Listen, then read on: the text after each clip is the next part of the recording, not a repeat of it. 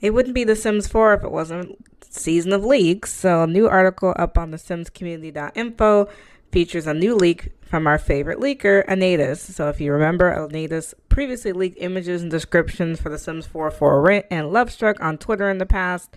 Now he has the images for the two new kits that are coming September 19th. Starting off with the Artist Studio kit, looks like we're getting a new easel, some messy paint splatter furniture like a bookshelf, table, maybe a new tablet, things like that. The second image from the Artist Studio kit shows off a new outfit, so a pink soaked smock and some stained jeans.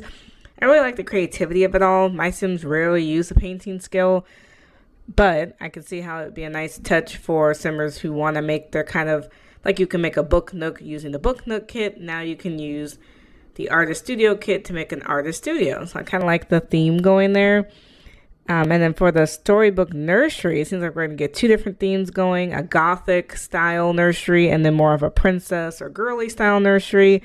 So in the goth style room, we have a new lamp, new chandelier, new toddler bed, a new dollhouse, which oddly looks like the inside of the goth's house, new plushie dolls, new toy box, new set of stacking blocks, and a kid's like closet or wardrobe.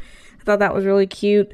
But the princess themed one really stood out to me. So we have a new floor mat for the infants, new infant crib, new rocking chair, a new mobile thing that kind of hangs in the air, new chandelier, new changing table, and then up above the changing table on that wall shelving thing that looks like a photo.